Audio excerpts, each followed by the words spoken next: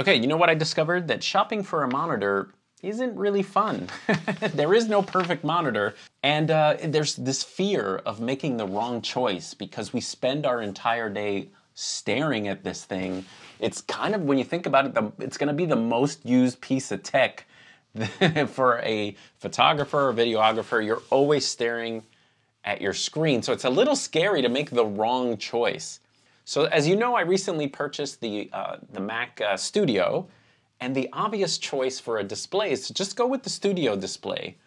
So that's like the easy and the path of least resistance, and I think Apple banks on that because there's so many other choices for monitors, but none of them are really perfect. So I want to talk to you a little bit about like my dilemma and what I ended up going with, in case you're going, you're sort of, monitor shopping, which again is not exciting. So if you're new here, I am a photographer, but I also make YouTube videos. So my needs are the following. The first thing is it has to be 4K and 5K. I record my videos in 4K and I edit in 4K.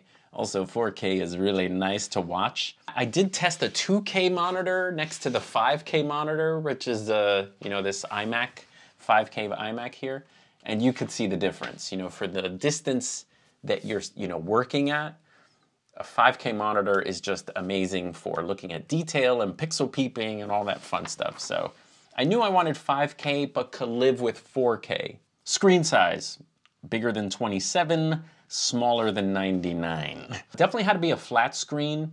At first I mentioned in the last video that maybe a curved screen, but you guys made a great recommendation is, for photography work and lines, it's not really smart to get a curved. So it has to be flat. It has to be calibratable, which most of them are. The connections, I wanted a multiple array of connections because if I want to upgrade the monitor that I purchased like in a few years, I could give that to like my kid or someone else, and it has connections like HDMI, could maybe act as like a second monitor. So I wanted multiple connections instead of just Apple's Thunderbolt only connection. A matte screen. I've only had glossy, high gloss screens, and I finally, for photography, wanted a matte screen. Now this one's kind of shallow, but I wanted the monitor to look good. I mean, if you have like a cool desk setup like I do, some of these monitors were completely ugly, like huge bezels, very plasticky. Some of them were like high gloss finish, which is like so 2001. It's got to be sturdy. Like some of these monitors that I went to go see, like you just move the table and they're like, So that would be so annoying if you're typing and the monitor's kind of moving on its stand.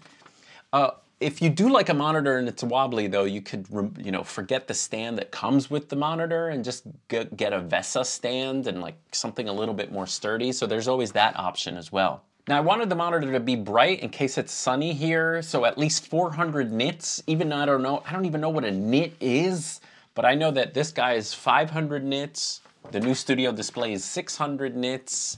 Excellent HDR monitors are like 1,000 nits. So 400. Sounds like a good number right there. So why not just go with the Studio display? That's like I said, the path of least resistance. It's beautiful, it's in the Apple ecosystem. So the first reason is design-wise, I felt like it felt a little flat. And it just has the same panel that I've had for so long. I wanted something that's maybe a little bit of an upgrade. And design-wise, I thought that the bezels on that could have been a lot thinner. There's a lot of monitors that are on the market that have very thin bezels that to me are just a little bit more attractive than the thicker bezel. So with the price and the adding the matte screen and that the design was a little and it didn't have connections that have like, mini display or HDMI even in case you want to use it with a Roku or something. That kind of was like, I just took it off the table and left it off the table. Now, once you say no to the Studio display, you realize that like there aren't really a lot of other options. So right after the Studio display, there's a couple of other 5K displays, but when you look at them, you might as well go with the Studio display. You know, LG is the next logical choice. They make something called the Ultra Fine, which is 27 inches, which has kind of the same technology as what's in the Apple displays. But the build quality of that thing was just horrible. It was like wobbly and very plasticky. But that one was on the table for sure. All right, so what did I go with? I decided to go with a BenQ because I've seen some BenQ panels and their color accuracy is great and they're designed for photographers and designers. So let's go get it. Bah! Wow, that is big. All right, so I decided to go with the 32-inch BenQ. It's called the PD3220U. And the main reason I went for this guy was real estate, 32 inches. It's 4K. So it's a little bit of a downer there. It's 4K instead of 5K, but it's Thunderbolt 3 connection. It's got a matte screen and it's got accurate colors. You can sort of, what was I gonna say? I don't know, but let's open it. Okay, the BenQs come with a little hockey puck. It's kind of like a little adjuster for your brightness or for whatever you decide to, oh man. It's heavy. Everything's falling out. I don't know if I did this right. Okay. Okay, you get cables. You get a heavy duty, look at this guys, metal. The other thing is it fits the studio aesthetic. You see, it's gray, which is nice. What is this? Warranty information? Oh, so, okay, you also get a calibration report. It tells you that they calibrated it, which is, here's the stand. Stand by me, stand by me. Okay, so the bottom of the stand is metal, which is nice, and the top is plastic, but at least it fits the studio display aesthetic. Nice touch, no tools needed, hand tightenable. I like that a lot. Also has little rubber feet at the bottom, which is nice so it doesn't scratch up your designer desk. So here's the stand. I love it. All right, let's get the display out of here. We have it upside down. Okay. Help me. It's so heavy. Ta-da! That was easy. Mira, BenQ. Look at this. Look at this, guys. Adjustable. Adjustability for free.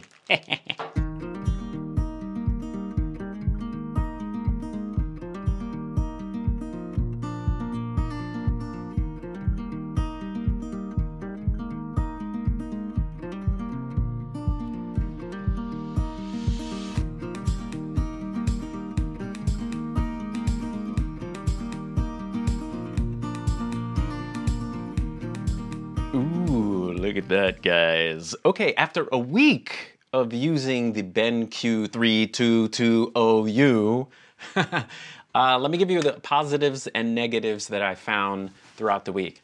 So let's start with the great stuff. The great stuff is styling. I find that the styling is better than what I would have gotten, I think, on the studio display. I didn't really love the large bezels on the studio display. So the styling, and with the styling comes the adjustability that you can, you know, it goes up, it goes down for free, not having to pay extra. I will admit though, I have a riser here. So putting the monitor up on the riser, I haven't really adjusted it. It's not like I stand up or changed the level of my, let's do that right now. Okay, next positive is the hockey puck. I actually like that they include this little puck where you can control sort of your brightness. You can assign the buttons to be anything you like. That is a great addition because the user interface and the menu on some of these things like aren't so great. Like for example, LG doesn't have a puck, so you have to use a little button that's at the bottom of the monitor and go through like an old user interface with pixelated menus. It's so terrible. So it's nice to have the puck where you can adjust brightness because just so you know, if you hook up your Mac to this monitor, you can't control brightness from your keyboard like you maybe used to. So it's nice to have that little, you know, brightness controller. I will say though that the puck, you have to like turn it 18 times before it starts, you know, like the adjustability isn't very linear, let's just say. You have to be like, grr, grr, grr. It goes one number at a time to actually make a change. So you're kind of like cranking it up. It's kind of weird. So that puck, total positive. The colors, the colors, the colors. BenQ knows what it's doing as far as colors go. After calibrating my monitor and you know, sort of matching it with the iMac and checking on other devices, the colors look great, skin looks great, nature looks great. So I'm super happy editing on the monitor, no regrets whatsoever. And I will say that I'll never go back to a glossy screen for photography editing. I just love the matte screen. It cuts reflections. I don't even have that many reflections in this room, but just, you don't realize that you see things, you know, in the glossy one, even if there isn't light hitting it. But now it's just the photograph, and it's great to edit with a matte screen. I will say beware though, if you do use your monitor to watch movies and to sort of get a little bit of an OLED-y, you know, experience, the BenQ doesn't really have the blackest of the blacks. And that's more a product, I think, of it being a matte screen than the LED technology in this panel. The iMac definitely looks like very punchier, which, by the way, for me wasn't great for editing photos. Now that I realize what I was missing, you know, definitely much better for editing photos where you can kind of, it looks like the end product, which might be print on the matte screen. But if you do watch movies, you're gonna get better punchiness if you watch movies that way on the iMac/Studio display. Now, another positive is brightness. I thought that I would not be able to get bright enough on this. I thought I'd be a little scared. If you do have sun that is hitting the screen and very close, then I would try it first. Me, I have a side window that I sort of put a scrim on, and the monitor during the day is bright enough. I was a little nervous about that. And when in my lower light editing, you know, atmosphere, I actually have to lower it down to like 25%. So that made me super happy. That was my number one concern, was brightness. Colors, man, colors, so great. Next positive is screen real estate. Going from 27 to 32, obviously 32 is better, it's bigger, you have more workspace. I found with the extra real estate, when I'm culling photos, I like to put the full-size one on the right now and then the grid view on the left. All right, let's talk negative, shall we? The first one that you have to get used to is scaling. 4K monitor versus 5K monitor.